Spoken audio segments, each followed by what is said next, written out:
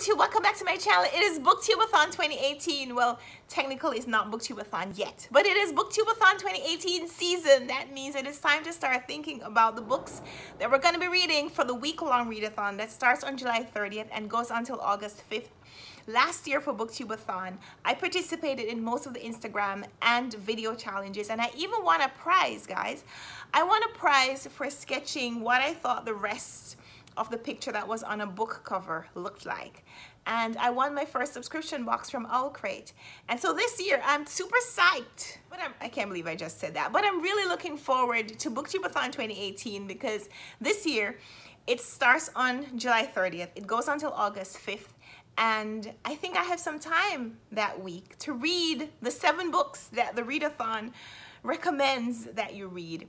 The challenge every year is to read 7 books in 7 days, as well as to meet these other challenges, and I'll get to that, which will explain why I'm wearing the hat. If you haven't watched any of the 1,000 or maybe thousands of other TBR videos that are floating around for the BooktubeAthon 2018, I'll tell you that one of the challenges this year is to read a book while you're wearing the same hat the whole time. And so I picked this hat because it is a pretty wide brim hat, and it is summer, and I'm probably going to be spending some time outside, and I like a good hat. But I'll tell you more about the hat and why I chose this hat and the book that I'm going to be reading while I'm wearing the hat. But first, we'll start with the first challenge, which is to let a coin toss decide your first read. I picked 2 books because it can't be a coin toss unless you have 2 things to choose between. And so I chose 2 books, Heads and Tails, Heads and Tails. Heads because the picture that's on the front of this cover looks like the portrait, an imposing, serious guy portrait that looks like it belongs on some kind of currency. Like this could be the bust on the obverse of a coin, or it could be on the paper note for some country's currency.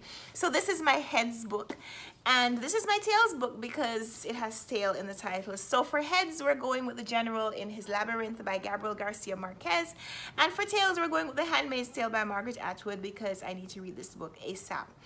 I started reading this and I never finished it. So Heads or Tails, and I'm going to use a coin to do my coin toss. And so I have a coin right here. I have a fair coin. This is Heads, the George Washington, and on the reverse I have the Great Basin from Nevada 2013. So Heads or Tails, one more, and you get to see it first. It's Tails. So we're going to be reading The Handmaid's Tale first. This is going to be my first book of BooktubeAthon 2018, and so my second book is going to be The General in His Labyrinth because I really need to read this book. But this book also meets a couple other challenges. Challenge number 1 is to let a coin toss determine your first read. That's the first read.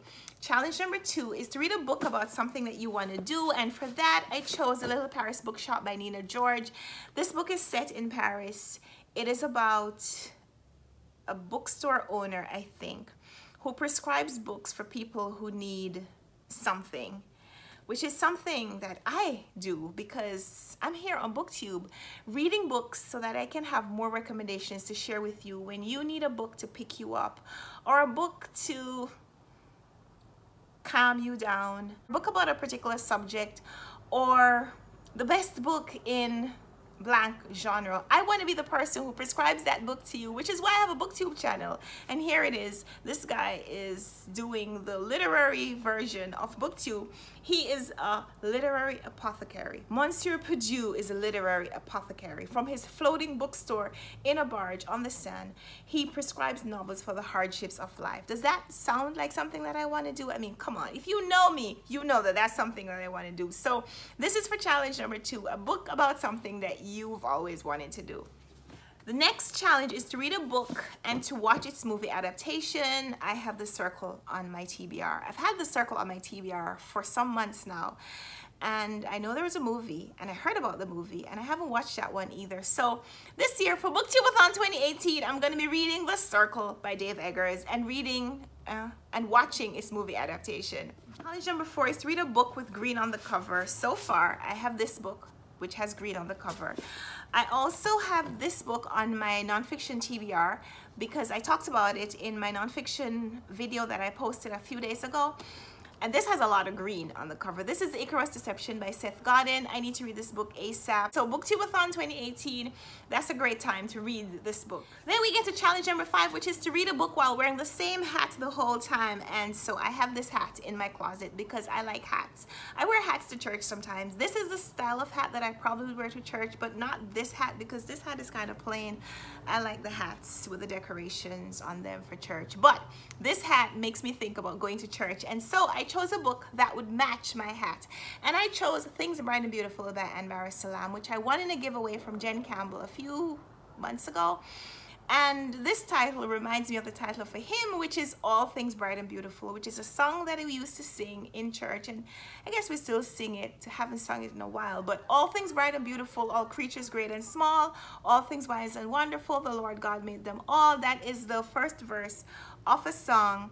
And this book is about a woman whose husband is a pastor, and they go on some missionary trip.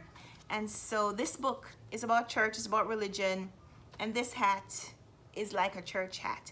I mean, I like hats, come on. Don't you remember the days when women used to wear hats to church all the time? I'm trying to bring those days back. Challenge number 6 is to read a book with a beautiful spine.